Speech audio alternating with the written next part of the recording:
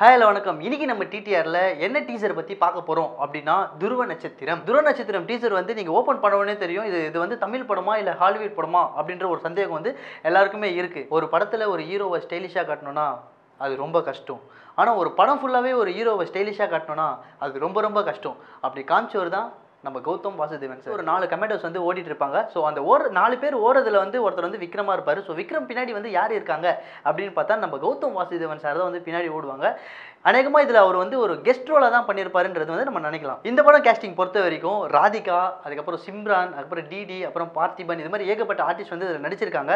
ஆனால் இவங்களுக்குலாம் வந்து பார்த்தீங்கன்னா இது வரைக்கும் வந்து ஒரு ஸ்டைலிஷாக வந்து இவங்க எந்த படத்துலையும் வந்து காமிச்சிருக்க மாட்டாங்க. ஸோ இந்த படத்தை பொறுத்த வரைக்கும் ரொம்ப ஸ்டைலிஷாக காமிச்சிருக்காங்க, ரொம்ப சூப்பராகவும் காமிச்சிருக்காங்க. இந்த டீசரை பொறுத்த வரைக்கும் ஒரு கட்ஸாக இருக்கட்டும், ஒரு ஷார்ட்டாக இருக்கட்டும், ஒரு எடிட்டிங்காக இருக்கட்டும், ரொம்ப ஒரு வெல் பிளானோட பண்ணியிருக்காங்க. அது மட்டும் இல்லை, இந்த டீசரோட ப்ளஸ் பாயிண்ட் என்னன்னா நம்ம ஹாரிஸ் ஜெயராஜோட பிஜிஎம் தான்.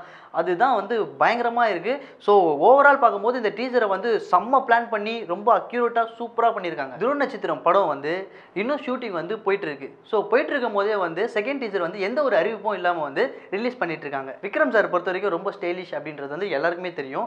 அது மட்டும் இல்லை, இந்த படத்தை பொறுத்த வரைக்கும் விக்ரம் சார் இவ்வளோ ஸ்டைலிஷாக காமிக்க முடியும் அப்படின்றது நம்ம கௌதம் சாரால் மட்டும்தான் முடியும். அவருக்கு ஒரு ஸ்பெஷல் தேங்க்ஸ். ஓவரால் நம்ம துருவ நட்சத்திரம் டீசர் பார்க்கும்போது விக்ரம் சார் வந்து ஒரு ஸ்பை கேரக்டர்ல வந்து நடிச்சிருக்காங்க. ஸோ அவரு கூட யாரெல்லாம் நடிச்சிருக்காங்க அப்படின்னா நம்ம ராதிகா, டிடி, சிம்ரான் இவங்களாம் வந்து நடிச்சிருக்காங்க. ஓவரால் பார்க்கும்போது இந்த படத்தை பற்றி சொல்லணும்னா வந்து ஒரு ஆக்ஷன் த்ரில்லராக தான் இருக்கும் அப்படின்றது எல்லாரும் எதிர்பார்க்கலாம். அது மட்டும் இல்லை, இந்த வீடியோ உங்களுக்கு பிடிச்சிருந்ததுன்னா லைக் பண்ணுங்கள், ஷேர் பண்ணுங்கள், கமெண்ட் பண்ணுங்கள். அது மட்டும் இல்லை, நம்ம வுட்ஸ்டெக் சேனலுக்கு மறக்காமல் சப்ஸ்கிரைப் பண்ணுங்கள். தேங்க்யூ.